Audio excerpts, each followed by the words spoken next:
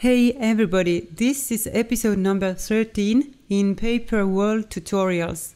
In this episode we will look at how to make continuously moving scenes with Paper World After Effects template.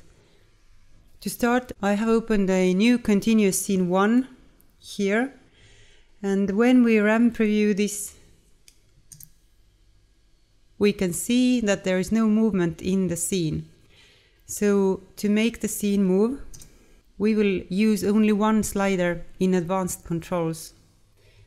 When this layer is selected here, you can see there are two additional controls here on Effect Controls panel, moving speed X and moving speed Y. So we will use in this scene this moving speed X, which will make the scene moving horizontally, and the Y speed will make it move vertically. So when we change the value here to 5 and now make a RAM preview,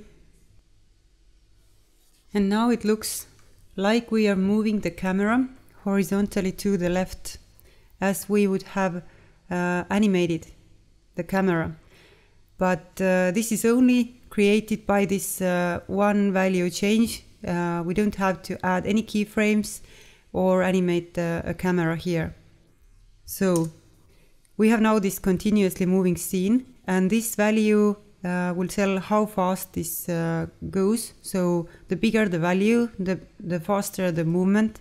And if we want to change direction, then we would change here, use here a negative value. So a negative value here would make the scene move in the opposite direction.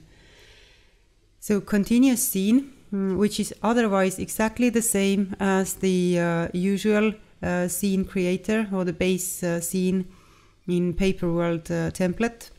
But this is with an option to make the scene move continuously, is created and designed to be used with frame elements. So all these elements which are visible here right now, these jungle trees 1, 2, 3, these layers, these all are frame elements, so these bigger elements which help to create an environment. And we can of course make more layers by duplicating here, just by duplicating this last one. And then we can offset these using the position value so they don't look exactly the same. So you get the idea. You can make more layers to create more perspective, and we can replace all these to create a city environment or a forest environment or whatever you are going to want to make with it. So to show you, we'll replace this last layer.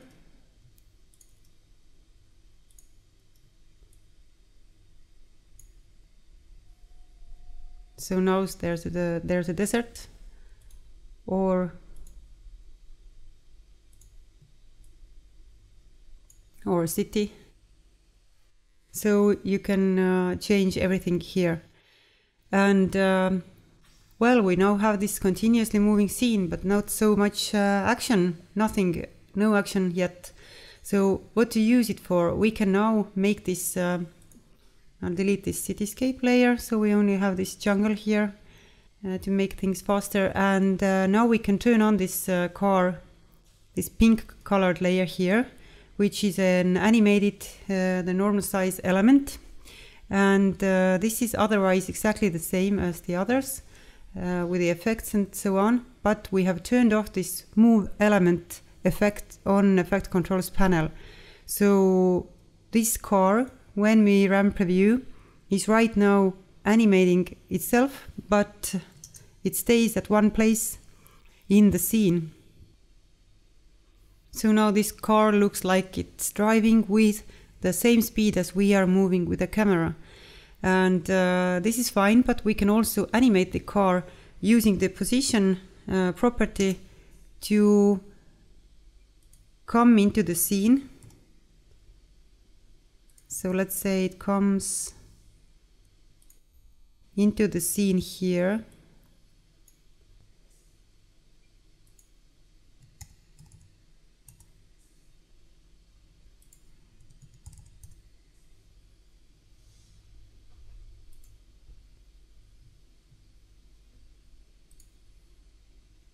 Then he drives for some time with the same speed.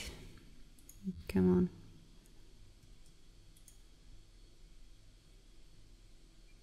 And then it accelerates again.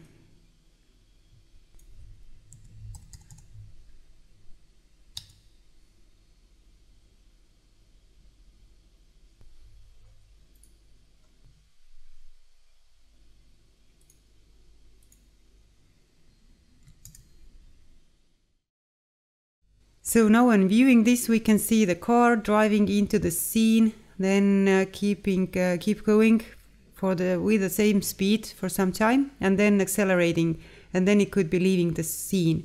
So you can animate these elements coming into the scene, add some more, doing some stuff there, then leaving the scene or staying in the scene. We can add so many more elements here to do that. And you can create a whole story with this scene if you don't want to change the environment, and the continuously moving with the same speed is fine. So you can also animate your camera using this cam control here. So I will show you one more important thing. So when we select all these 3 jungle tree layers and press S, then we can see that these all have the same scale value right now. Let's say we want this, the 3rd jungle trees layer to be much more in the background, much smaller, to look like it's far in the distance. And this would create more perspective into the scene. So I would just make this scale value smaller, like 15 even. And now it's pushed really into the distance. But we can see that it doesn't cover up the bottom edge. And we can, to correct this, change the position. So like this. Okay, so now we can, let's make it even smaller. So let's say I would use it with a scale of 10. And now when we solo this layer, covers up. So this is to show you this control here under the move element effect is for that if you go for a really small scale with the back layers. For example, you want to push them really into the distance to look like this, then you can correct this if they don't cover the scene. It will be too small. You can correct with this value here on the move element, the output with, I will turn this to 450 or until the value when it covers the scene. And now we are good. But what would happen when we put this value here, let's say 100, so it's bigger than the foreground layers? What happens then? Well, it looks okay, we could use it like this. But when we make a RAM preview, so when we RAM preview this, we can see that the last tree layer now moves faster than the foreground layers. And this doesn't look correct, at least if these are real trees or supposed to be and not moving by themselves. So the thing to keep in mind here that when changing the scale values for frame elements, which make up the scene, the scale value should be decreasing into the distance. So for the first layers, foreground layers, it should be bigger.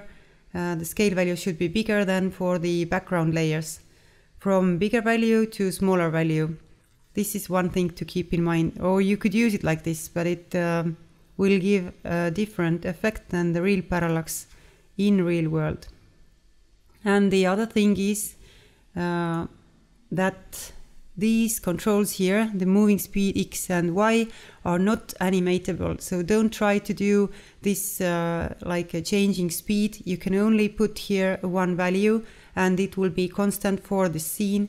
And if you want to like make an effect that you have this scene moving with one speed and then you want to use the same environment and moving with a much slower or faster speed, then I suggest that you make a whip transition, which is included in this pack on the transitions into a similar scene where you have used a different speed value here.